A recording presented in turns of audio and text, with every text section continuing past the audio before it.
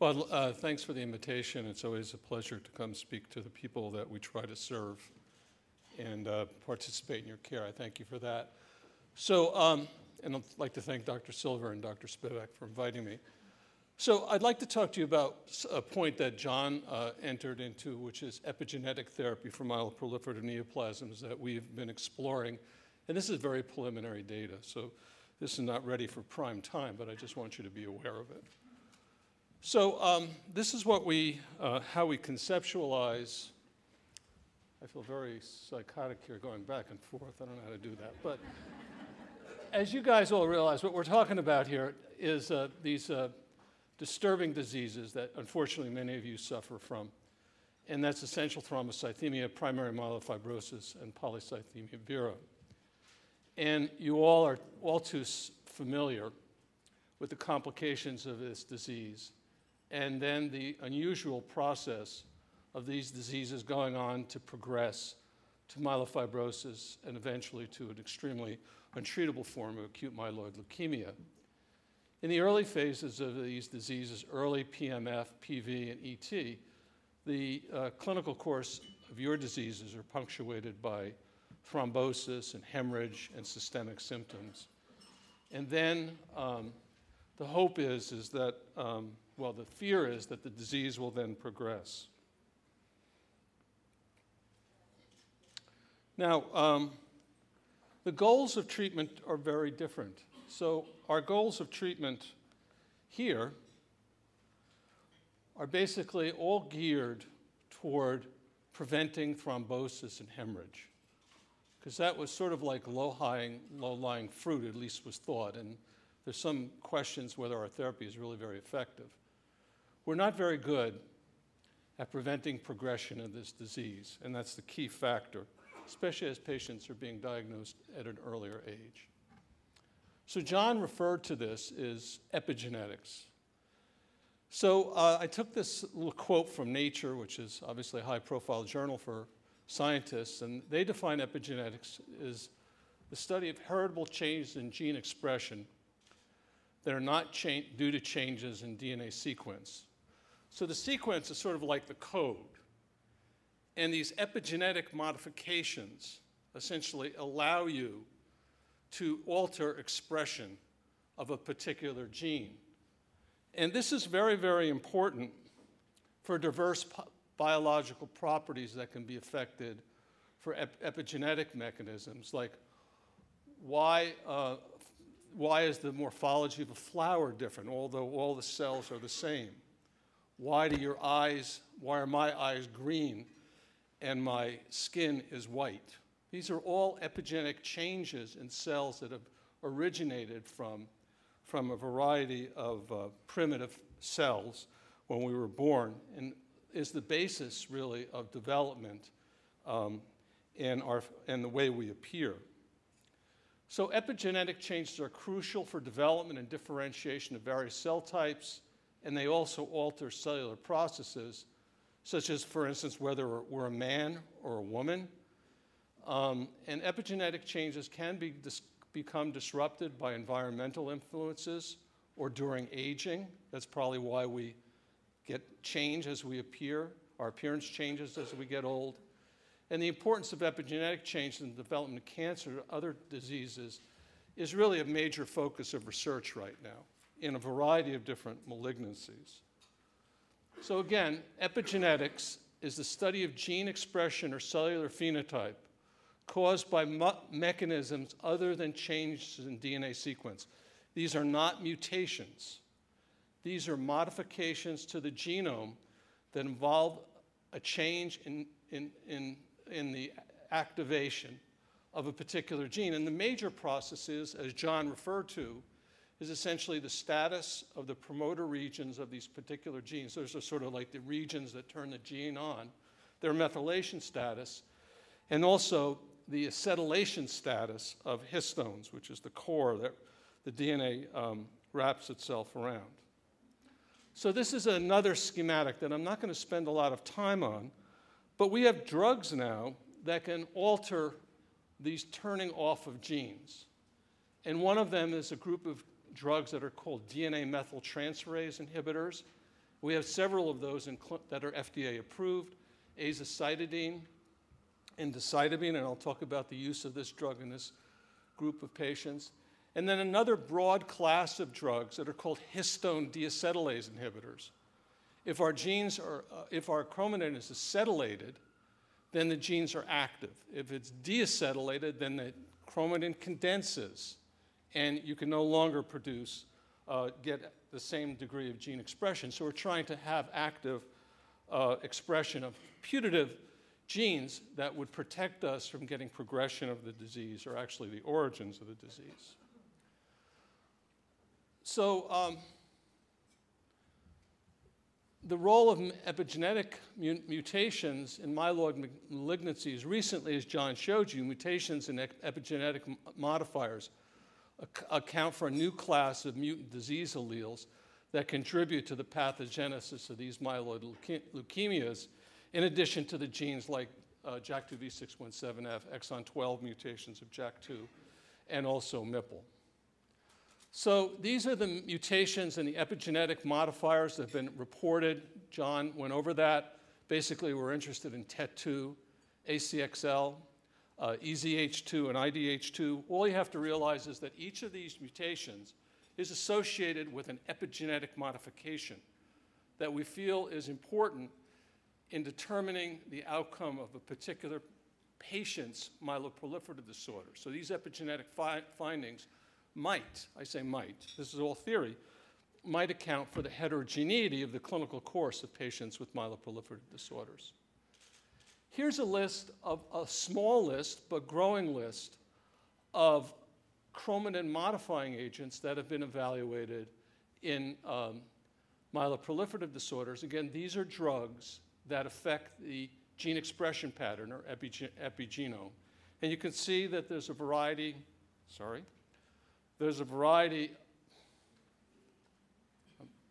of histone deacetylase inhibitors. These are published studies. And then there's some drugs that affect DNA methyltransferase inhibitor. In the time that I have left, I'd like to just review the studies that we currently have at our own institution.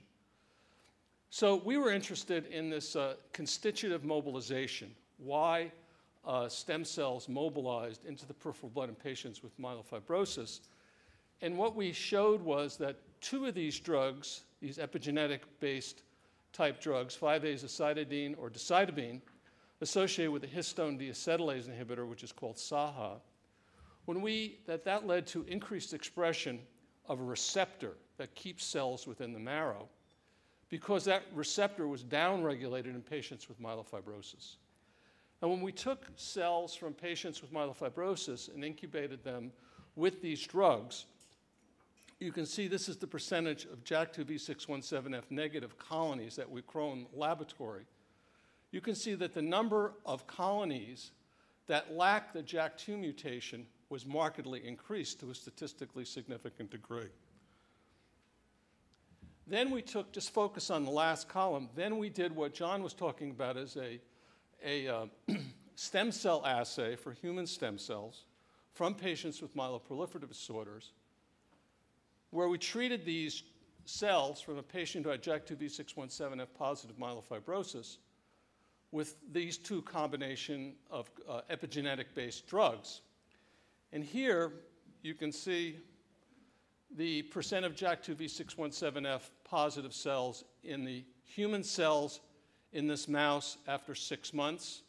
Here you can see that there's a large amount of JAK2V617F positive cells, while when we treated them with 5-AZD TSA, which are the chromatin modifying agents, or the drugs that affect epigenetics, there was a marked diminution, suggesting that we had eliminated some of the stem cells that are responsible for this particular disease. So I have a wonderful colleague, John Mascarenhas, who pursued a phase 1 trial of a histone deacetylase inhibitor that's called LBH589. And that's a drug that's made by Novartis. And we did this as an investigator-initiated trial. And what we did is it was a phase 1 trial. And phase 1 trials are difficult trials for patients to participate in because they're really dose-finding studies. We're looking for a signal, but we're really looking for for what is the toxicities of the drug.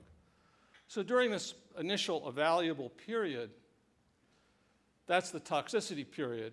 And then if you get through the toxicity period, you essentially can go on this drug long term. And we have now patients who have been on this drug 3 and 4 years. So this is not a non-toxic drug. It has some GI toxicity. Its major toxicity is thrombocytopenia. That is, it lowers people's platelet counts. So that is an issue. But it also has a lot of biological activity. These are the initial patients in the phase 1 study. You can see these are spleen sizes, percent change from baseline. And you can see that many of the patients had dramatic reductions of their spleens. What we learned is that many of the patients dropped off early in the study because of thrombocytopenia, because we were doing a phase 1 trial. But there was a cohort of patients where we were able to get them through the 28-day period and then lower their dose and maintain them now on therapy. These cycles that I'm showing you are an underestimate. Many of these patients have been on 3 or 4 years. And we showed using standard criteria, these IWG response criteria, which are imperfect but are standard in our field, that many of these patients had clinical improvement. That is, they had improvement in their blood counts, improvement in their systemic symptoms, and resolution of splenomegaly. So this is an interesting patient. This is a patient who continues on this drug. This is a patient who had massive splenomegaly. As you can see that the patient was anemic. That purple line there is the anemia. And patient initially had a highish platelet count, went down with the treatment. Here we got through the phase 1 period. We lowered the dose. We had to dose reduce the drug. And then the patient was able to tolerate this therapy for long periods of time. And as you can see, with prolonged therapy, this drug led to basically normalization of blood counts and also resolution of splenomegaly. So this class of drugs is a little bit different. Like with the JAK2 inhibitors, you're really thrilled if you get a very, very rapid response. You get immediate recovery, immediate response. With these kinds of drugs, you have to be on them for a long period of time. The duration of treatment is what is the most important aspect of this. Here's a peripheral blood smear on this patient. Starting, you can see there are teardrop red blood cells, nucleated red blood cells. Post-treatment, 15 cycles later, the patient no longer had the leukoerythroblastic blood picture that's characteristic of this disorder. Here's the initial marrow, which is myelodepleted. And you can see 15 months later, there was reconstitution of hematopoiesis. Now, I'm not going to tell you that we're seeing this in every patient, but we are seeing this in a significant subset of patients with this disorder, suggesting that these diseases perhaps act at the level of the stem cell or at the microenvironment. And that's why we're excited about this group of compounds. And here you can see a reticulin stain where there was intense fibrosis. And there was significant resolution, perhaps not total resolution, of the reticulin fibrosis. So obviously, this is a class of agents that we're very, very interested in. Now, are these agents going to be working alone? My hypothesis is that they're not. Most cancers we don't treat with single agents. We treat with multiple agents. So what the future really brings is agents will be used in combination. Agents should be directed against cancer progenitor cells or stem cells or the tumor microenvironment rather than just lowering counts. Drug combinations in the best of all worlds should be rationally designed. And the degree of toxicity should be acceptable because of the chronicity of these diseases. And in fact, allogeneic stem cell transplantation can be a component of this combined modality therapy. So now all of you, or many of you, are on single agents. I think as time progresses and the field progresses, hopefully we'll make progress that multiple agents could be used. So this is a very simple slide. It's basically bioluminescence, so the reddish colors basically show tumor that are tumor cells that have the human JAK2. And what you can easily see here is, this is stuff that was actually done by scientists at Novartis, is you can see that the animals that just got vehicle, didn't get the panabinostat, they have a lot of tumor.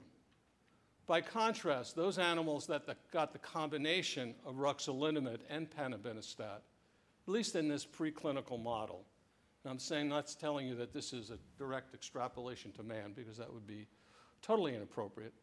But this at least shows that that combination is quite effective in this animal model. And that has prompted the institution of this combined modality study, which is panabinostat and ruxolitinib, that we're running as a phase 1/2 trial at Sinai, and John heads that trial. And that is just an outline of the trial, and we're presently enrolling patients in the phase 1, the second cohort of the phase 1 trial. I think it's showing promise. Now, ruxolitinib therapy is terrific therapy. For patients who have myelofibrosis, it improves their symptoms, it improves their quality of life, they gain weight. I've seen all too many patients go from the horizontal to the vertical, become active members of their society who've gotten this drug. But this drug has limitations, and it was highlighted to me by the observation of this patient, who's one of my own patients, who was taking ruxolitinib for intermediate 2 myelofibrosis, and about 2 years into the treatment, developed this rash. And this rash, to be totally honest, I thought it was a drug rash and kind of blew it off, which I'm sort of embarrassed about.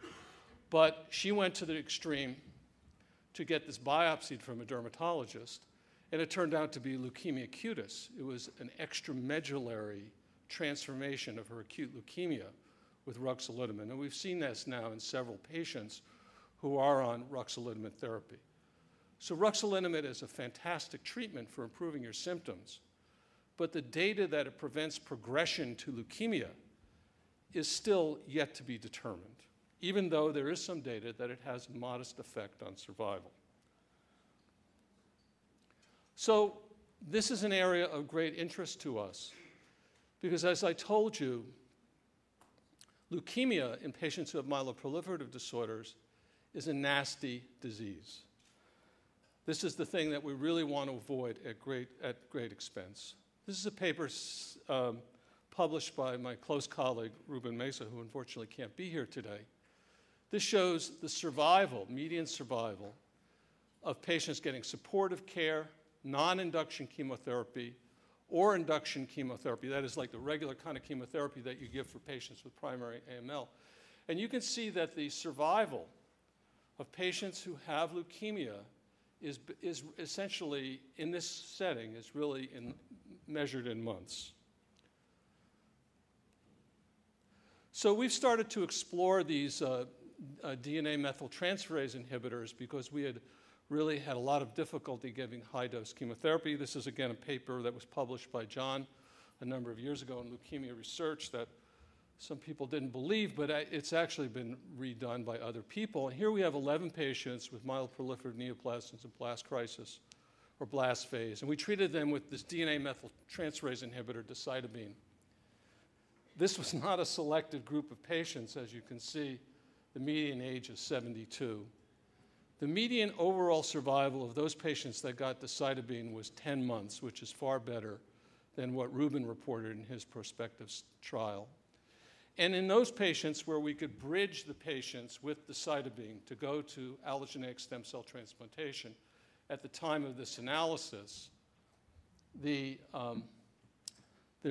survival was approximately 33 months. And our colleagues in France have reported in Blood a year or so ago similar type results with another DNA methyltransferase inhibitor, azacitidine. So this is this same patient who had the rash, and we treated her prior to trying to get her to transplant with this combination of ruxolitinib and decitabine. And as you can see, her rash responded. I think the other most disturbing thing about this woman is that she had normal blood counts and she felt terrific when she had the rash. And her marrow was cleared of, was not overwhelmed with blasts. But unfortunately, she didn't make it to transplant. So we've been working with Rajit Rampal, who's a terrific young scientist at Memorial Sloan Kettering, and also Ross Levine, who all of you know, to try and do some murine models of some of the clinical work that we've done. And Ross and Rajit have developed an animal model with human JAK2 V617F that models acute leukemia in this setting. And as you can see, I know you're not morphologists, but these are the cells from these animals that lack P53, but are also JAK2 V617F. And these are blast cells. These are the cells we don't want to see in your blood or in your bone marrow. And what we've shown, or they've shown, I should say, is that when we use 2 JAK2 inhibitors, that there is some reduction in the number of colonies that are formed from these blast cells, both with ruxolitinib and also with the Cytopia JAK2 inhibitor. I can't recall which company now owns that drug, so I can't even tell you. But most impressive is that the combination of decitabine and JAK2 inhibitor led to essentially an elimination of these hematopoietic colonies. And this is now translated into a study that we're just about to open, which is a combination therapy of ruxolitinib and decitabine in patients with myeloproliferative disorders and accelerated and blast phase disease that we're going to run on our NCI-based consortium. And the principal investigators are John and also Rajit Rampal. And we're hoping to get that study open in the next couple of months.